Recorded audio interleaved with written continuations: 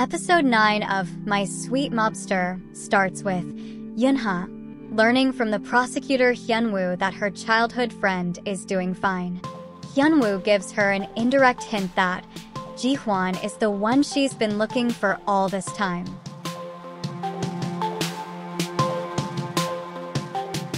When Eunha meets Ji Hwan, her heart is heavy.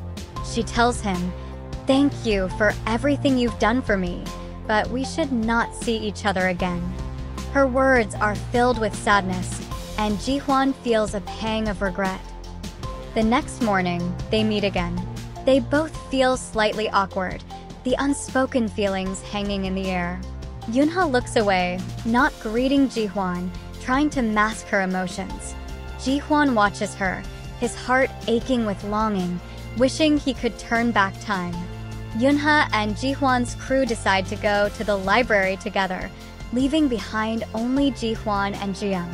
Ji Hwan, meanwhile, locks the kitty gang boss in a car and warns him, "If you ever try to harm any employee of Thirsty Deer, you'll regret it." At the library, the group encounters some high school kids smoking. With a stern look, they manage to scare the kids off. Eunha's friend notices her quiet mood and asks if she had a fight with Ji Hwan. Eunha sighs and admits, "I'm moving out before my one-sided feelings for Ji Hwan get any deeper." Ji Hwan's crew comes up with a plan to make Ji Hwan jealous of Eunha. Dong Hui tells Eunha to come to the office. While waiting, Eunha sees a man with flashy clothes and a rose in his mouth coming towards her.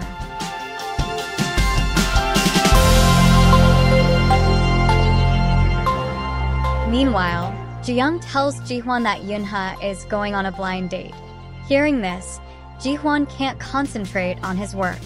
His mind races with thoughts of Eunha with someone else. Unable to resist, Ji Hwan goes to the cafe where Eunha is meeting the man and sits at a nearby table, trying to listen to their conversation. Eventually, Eunha notices him and feels both surprised and touched. She catches Ji Hwan's eye and she gently smiles but decides to walk away, leaving Ji Hwan feeling awkward. At home, Ji Hwan's crew tries to help Ji Hwan and Eunha make up. Ji Hwan, being naive around women, makes things more awkward, causing Eunha to leave in anger.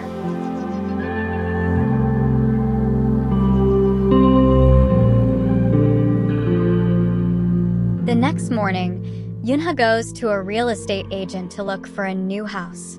There, she runs into the high school students who were scared off by Ji Hwan's crew earlier. The students recognize her and start chasing after her. In a panic, Eunha answers a call from Ji Hwan, but drops her phone while running.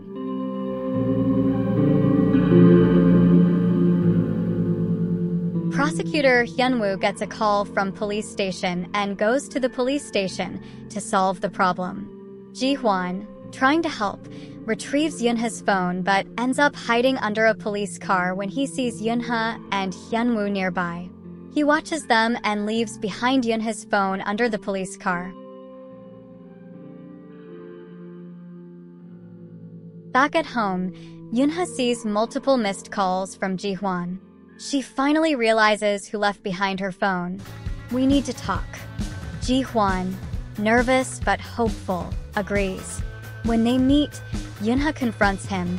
"If you were so worried about me, why didn't you tell me anything? I was really happy spending time here. I will meet with real estate agent tomorrow."